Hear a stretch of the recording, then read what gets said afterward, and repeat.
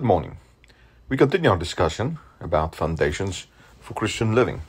1 Corinthians 3, verse 16 and 17. Do you not know that you are a temple of God, and that the Spirit of God dwells in you? If any man destroys this temple of God, God will destroy him.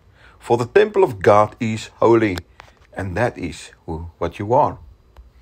These verses reminds us of the profound truth that we are God's temple and His Spirit dwells within us.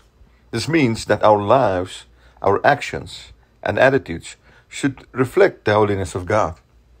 Every thought, word, and deed should honor the sacredness of our body and our fellowship with other believers, because we are all part of one spiritual structure, being built together for God's glory. How we live and treat others directly impacts the health of God's temple. When we neglect or defile this temple, whether by harming others or engaging in destructive behavior, we are not only hurting ourselves, but dishonoring God.